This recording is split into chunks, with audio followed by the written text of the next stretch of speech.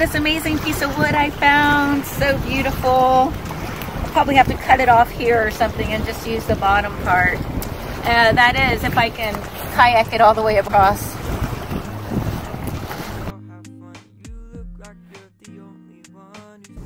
Hey guys, I have been working really hard on this beautiful piece of wood. I wanted to show you a video start to finish on how I made this amazing project, but I'm going to be quite honest, I am at a complete loss and I don't know how to finish it. So in this video, I am actually reaching out to you guys for your ideas and tips on what I can do to make this piece of wood something amazing.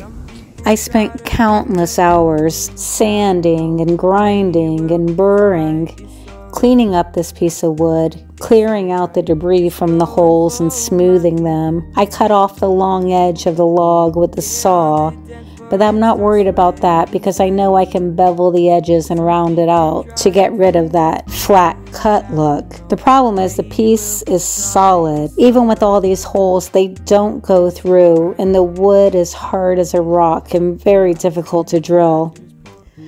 I wanted to make a standalone art piece and not create this into the base of a lamp or something like that. And after all the hard work I put into it, I didn't want to throw succulents in these holes. I thought about drilling out the center and hollowing it out so I can fill it with lights, but with the wood being as hard as it is, that wasn't an option. It is possible to flatten the bottom to have this piece stand on its own, and I think that's what I will end up doing, but it still isn't quite right. So, if you guys have any ideas for me, please leave them in the comments below. Tell me what I can do to finish this piece. I have many pieces that I work so hard on that ends up in the fire pit the next time I'm camping. I don't want that to be the fate of this one. Please help me.